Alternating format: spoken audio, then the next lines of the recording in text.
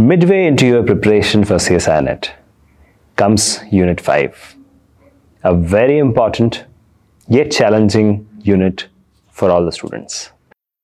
And today, welcome once again to What to How to series, and we are talking about Unit 5, Developmental Biology.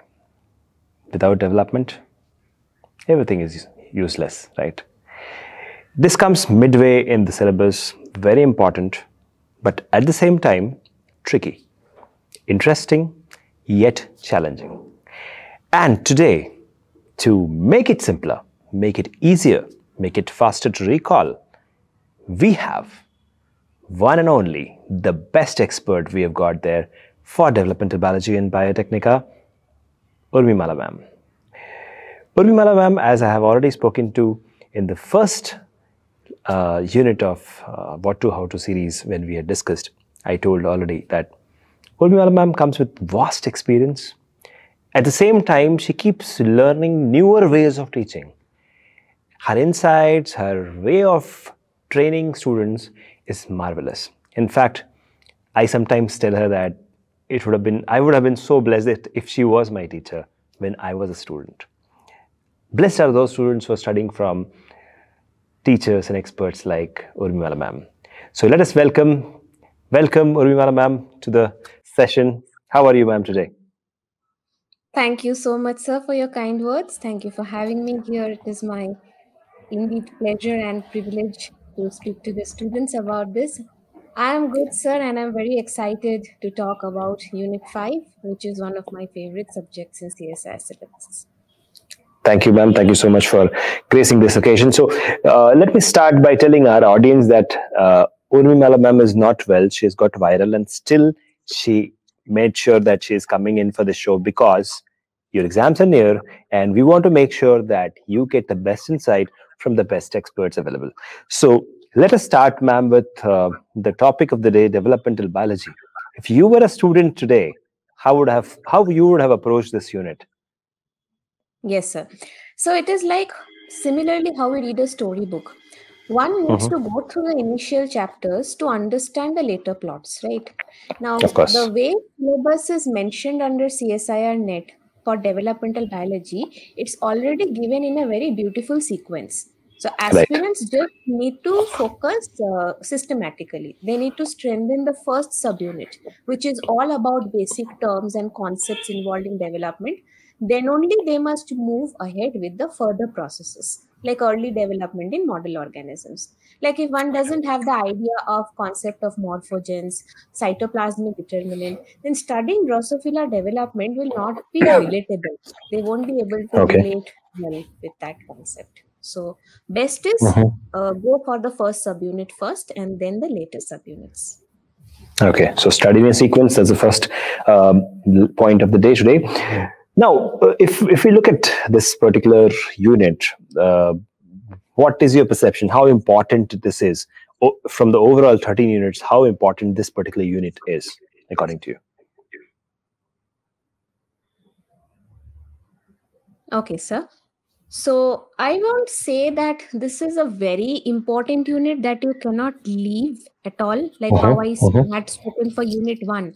Unit 1, it's best not to leave. But Unit 5, I will not say it's not a hard and fast rule to not skip this unit. So if they choose to skip this, they might do that, okay? Because at Biotechnica, we suggest preparation of 8 to 9 unit is enough to clear the CSIR NET exam properly. Right. So in case any student is not having any prior knowledge of this subject, if they have not studied it in their graduation or post-graduation, then it will be time consuming to learn from basics. If they attend the classes, biotechnica classes, then it's fine because we anyhow go from the basic. But if they want to learn on their own, it will be very time consuming. So in that case, they have to opt out for this subject because then it will impact the preparation of other units. Okay, so let's say somebody already has basics of developmental biology and he wants to, pursue this unit. We'll talk about those students now. So, okay, which topic they should pick on a priority, like out of the list of topics in Unit 5, on a priority basis? Of course, we have to study in sequence, but which part of this unit is like the most priority one according to you? Yeah, that's a very good question, sir. So, as I mentioned, the terms and terminologies should be very much clear, like induction, competence, the types of specification, like autonomous, conditional, syncytial, then how the cellular processes happen, differentiation, determination, right? Mhm, And then we move to the fusion of how egg and sperms they fuse in living organisms, and mhm, how the block to polyspermy takes place. So these are some things, and what is very important from here is the cleavage patterns of the embryo, that is the zygote when it divides, how it divides, what all patterns are there, which type of eggs will divide in what patterns. And then mhm, coming to gastrulation is also very important. What are the morphogenetic movements, the cellular movements which take place in the embryo. And the most important part in this animal development is axis formation, sir. So if in an mhm, amphibia we take a frog, which side will be dorsal, which side will be ventral, which side will be anterior, which side will be posterior. So how this axes are formed, by which molecular mechanisms, those are extremely emphasized in during the question. And mhm, apart from this, there are some scattered topics like vulva development in C. elegans, eye lens induction, limb formation, neurulation. mhm. So these also should be prepared along with that. One type of question that comes a lot in this unit is transplantation based questions. Like if you take Okay. a group of cells from here to there, then what will happen? So one has to constantly imagine from the experimental point also. Mhm. All right. So now let's presume that there is an average student. Okay, average student who has just got the basics right for this particular unit. So on a scale of 1 to 10, if that person is approaching this unit, how difficult it will be for him on a scale of 1 to 10, according to you? Okay, so actually there are two kinds of students. The one Right. who has more memorizing and retaining capacity. So for Mhm. them, this unit will be very easy because Okay. honestly there are a lot to learn. So gene Mhm. names and molecular mechanisms, cellular processes, what Facts. organelles are involved. Lots of Mhm. that is to be memorized. So for this Okay. first kind of students, it will be very easy, I will say. If they prepare Okay. properly, it will be around 7 to 8, easiness scale will be 7 to 8. But then Okay. if the other type So of 10 being students is easiest and 1 being the toughest. That's what you're saying? toughest. Yes, Okay. yes, sir. 1 Yes, sir. being That's toughest what I and mean. 10 being easiest. Okay. So 7 to 8. Easiest, So it is yes. very easy for them. 7 to 8. It will be Okay. quite easy for them. Okay. But the Okay. ones who don't understand, have trouble memorizing to keep the concepts, or they have to do constant revising. Okay. And they need some proper conceptual learning. So for Okay. them, this might seem a little bit, a hand holding will Daunting. be required, sir. A hand Okay. holding will be required because Okay. to understand the concepts, one might, they should have a proper Hmm. teacher also to teach them. Right. So that Right. in that way I will place it some 4 to 5 for those type of students. Okay. So people who are very good in remembering facts, this is going to be easy. But people who learn logically, they may find it a little daunting. But that's where you need the right guru, a true mentor. And of course, you have Urmimala ma'am already there and a lot of experts at Biotechnica. But ma'am, what about the concept notes and concept table, concept cloud? Will these things help here? Oh, sir, I can't emphasize enough on those. Mhm. Those are benefits for a student. I don't know how much I can't express how grateful they are that they are having this and in their study era. We didn't have Right. any of these. So with these Mhm. books, they don't even have to put that much effort. What is actually Right. required? Okay, because Right. these are Right. arranged tables all by themselves. So if one has to learn autonomous specification, conditional specification, there is a comparative table with all For the that. points which are necessary. Okay, Right. and Right. in fact, question in CSIR question also comes Mhm. amphibian development and chick development. They will give Mhm. comparative questions. In fact, in the Right. last question paper only there was a part C 4 marks question based on that comparison Okay. between these organisms. So these Mhm. comparative charts are really very helpful, sir, in memorizing. Yeah, yeah. So, ma'am, I was just looking just before this session, this episode. I was just looking at the mind maps which are coming for Unit 5 and other units. It's like amazing. Like we are so blessed to be living in this era. And Yes, sir. it's going to be amazing, studying from those mind maps as well. All right, let's come to the next question here. Let's look at the notes now. So if we have to prepare notes, they're more or less going to be factual. So what should be the approach of making notes for this particular unit? Yeah. Okay, sir. For terms and terminologies, I prefer basic boxes and few sentences explaining the term should be enough. Then for development processes, one can prepare some circular or linear flowcharts, whatever they feel is good. So you start with the process, how it is starting, like formation of gamete and all that. And then you go continues with the process and end with what process. And for each, you can just pull up some short sentences here and there, like a mind map.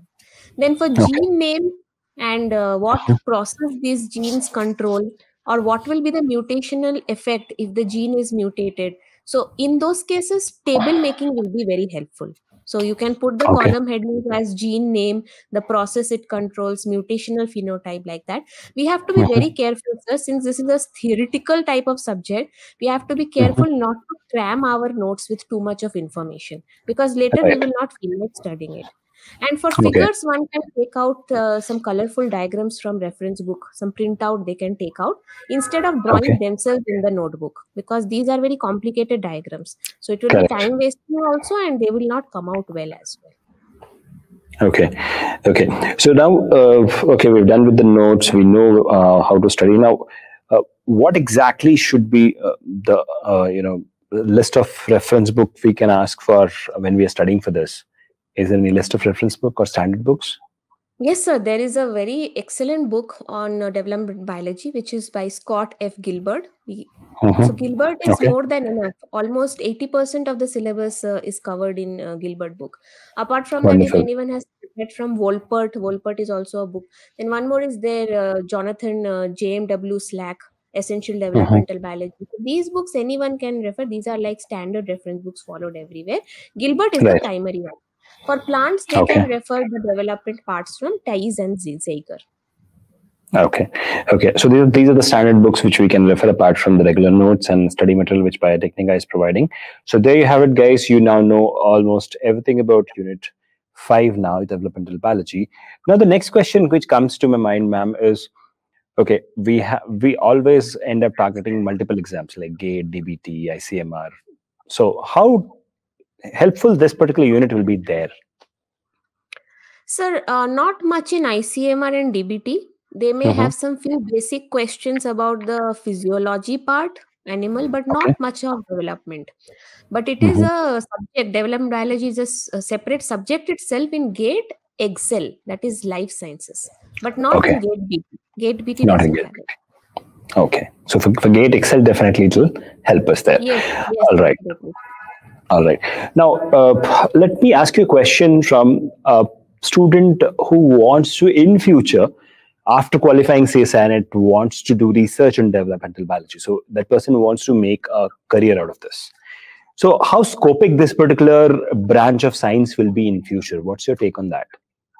Yes, sir. In my entire teaching experience at Biotechnica, I have seen many students who come with almost zero knowledge of this unit. And they are like questioning me, ma'am, can I study this? Is this easy and all? But once they start preparing, they start enjoying learning it so much that I personally know few of my students who have already chosen this field for their research. So we have like very good quality research happening in this subject in India in recognized institutes like IISc and all. So they have like worm labs and all, C. elegans development research, Drosophila development research. So it's very fascinating to know how we and other organisms we have developed. So we have to approach the subject from that perspective. And really, sir, it's amazing how students get interested to pursue their research on this one. But first, if you just learn from this CSIR syllabus, then automatically they get the interest because it covers mostly everything. Right. And truly said, curiosity is the key to science. So if this particular unit makes you curious, probably that's where you can take up your research in future. Wonderful lines, ma'am, there. So, okay, now that we know all this, let us look at the challenges which in general average student will face. One challenge you already told us is like a lot of cramming and a lot of memorization of facts is there. Apart from that, will there be any other challenges which the students will face when they're studying for this unit? It can be time consuming, sir, because there are a lot of concepts to prepare, and it will Right. require repeated revision, sir. Okay. Because there are so many organisms to study, so Of one course. might confuse between this and that. So This it and that. happens also between sea urchin development, they will put the concepts in C. elegans development.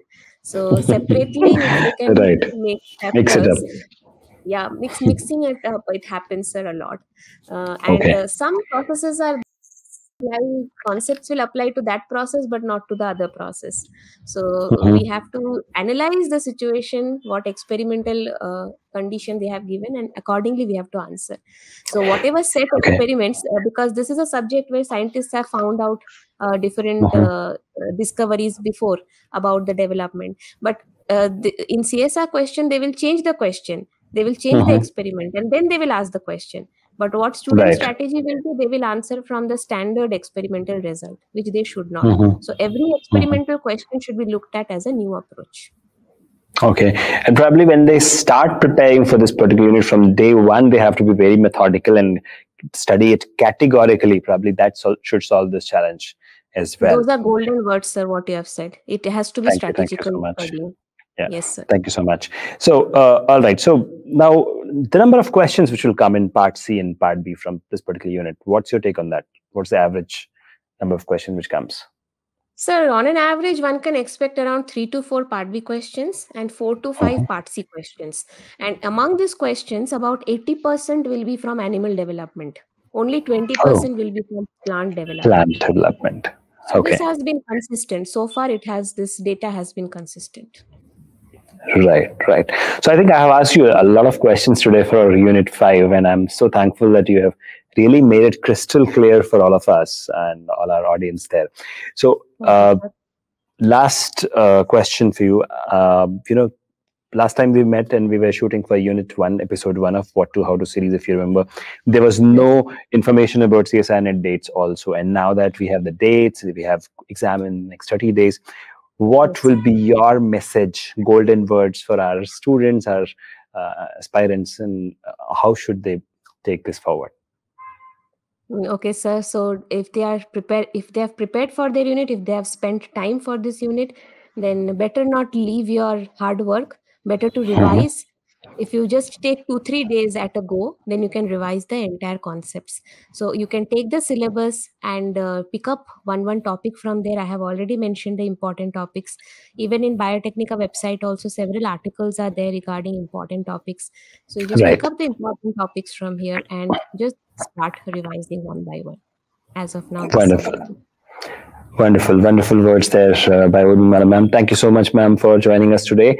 It was Thank you, really sir. wonderful and highly insightful talking to you as always. So, students, audience, and all my dear aspirants of Biotechnica who are targeting CSIR NET, Unit 5 is your cup of tea if you're good in remembering facts, if you know how to study strategically, categorically, and you've already studied and the next 30 days you're going to write the exam, please go ahead and revise it. Don't mix things up. So these are the words, a summary of what we heard from our expert. Now, look at Unit 5 from a perspective of a student who really wants to score a high rank. I think you should not skip. I think you should pick it up. It's always, in fact, everything looks challenging when you start, but it will rain opportunities for you if you pick this unit up for yourself.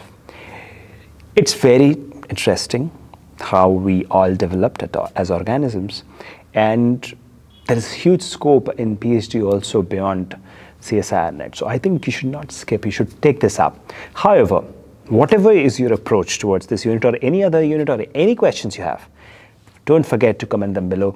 We would love to answer them. We would love to make another video probably on something which might be bothering you. So that's all for now from the What to How to series. Signing off, Shekhar Suman. I'll see you in the next one. Take care. Bye-bye.